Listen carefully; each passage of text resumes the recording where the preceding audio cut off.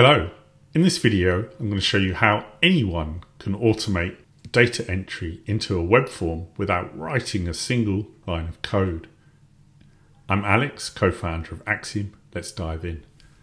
First of all, I'm going to take a look at this web form.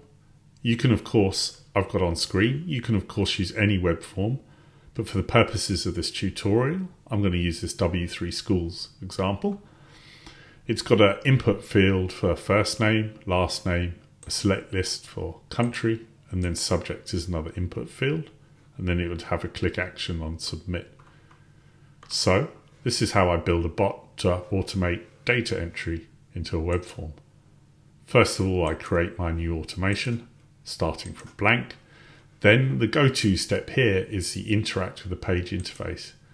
This has got the sub-steps, all the good stuff that allows you to automate a web form or any actions on a web browser. Steps like click element, enter text, select this, and even recording your key actions or key presses. Now I'm just going to close that. The first thing I need to do once I've added that interact step is set the URL the bot will open when it's run. So I'm just going to get the current URL. So now the bot knows to open the form. Next, I'm going to add my steps that interact with that form.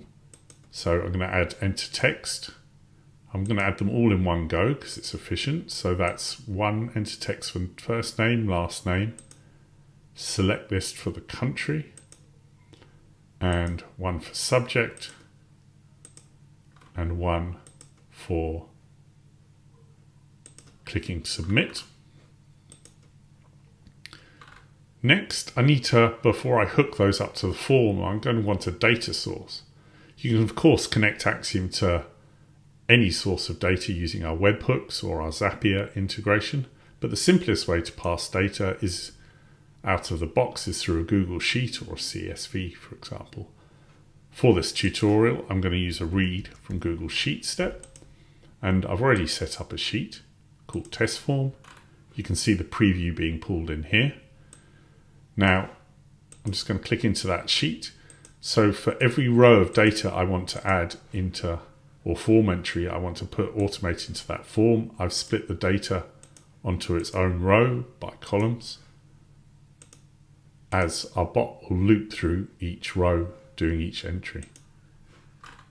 So now I need to connect that data and to Axiom and pass it through those steps, and then connect the steps to the form. That's really simple and intuitive. First of all, you can select the field. So that will pass the data into the form. Now I'm just going to click insert data here to grab the column A, the first name from Google Sheet. Now you'll see Axiom has changed at this point. It's got these looping arrows and this indication the loop is on.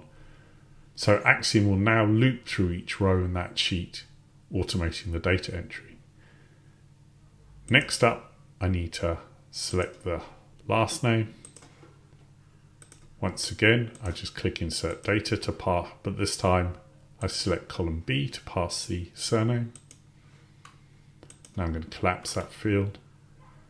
Next up, I want to do the select list. Now click onto and select the select list. This time I want to pass the country value. So insert data, column C.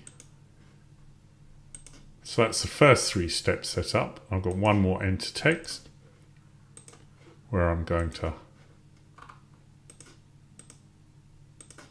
select the final column.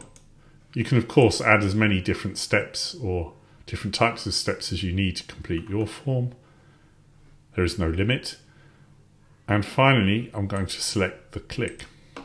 But I'm not going to actually allow the bot to do the click because I don't want to enter data into the form at this point. I'd probably want to run a few test runs and make sure everything's working correctly before I did my final run. So I'm just going to use this handy feature and disable the step. Now that's my bot set up. I'm just going to click save. Let's run it and see what happens. I'm going to run it in the cloud. Clicking run. Axiom should open up the screen any second now, and you'll see Alex Barlow selects a country. And now it won't click submit because it's disabled, but it will loop onto the next entry. Steve Waugh, one of my favourite cricketers.